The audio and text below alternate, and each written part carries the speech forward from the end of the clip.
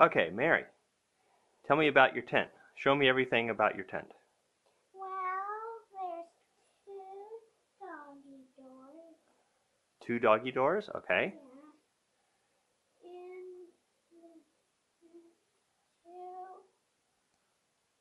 two air breathing holes. Two air breathing holes, okay. And, How about we go inside and you can show me some stuff. and then there's a door. Uh-huh. And there's a window. Okay.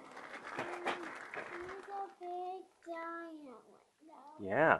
And is it big enough for you to stand up in? Yeah. What about me? Can I stand up in it? No. No? You're too tall. Oh, okay.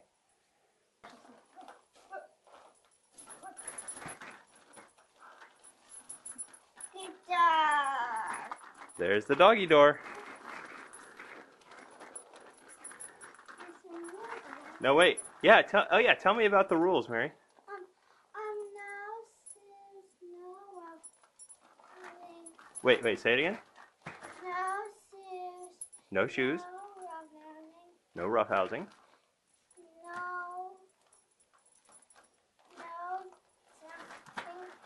No. No jumping. What else? Unless it's tiny jumps. Okay, yeah.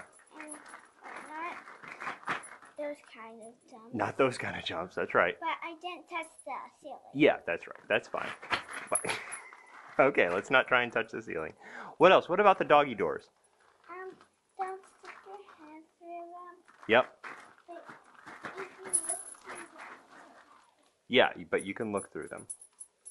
And always, and I know a very, very important rule. Oh, what's a very important rule? You have shoes on. I do have shoes on, so I'll need to take them off. Any other important rules? Don't zip the doors, the door or the window, like this. Don't zip them too quick. That's right. And don't poke a hole in the tent. Yeah, don't poke a hole in the tent. That's a good one. Any other rules? Very, very, very important rule. What's that? No smoking in the tent. That's true. No smoking in the tent. That's a big important rule in our house. No smoking inside the tent.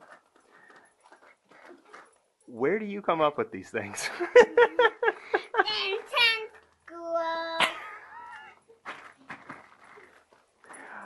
Okay, I think we're done here.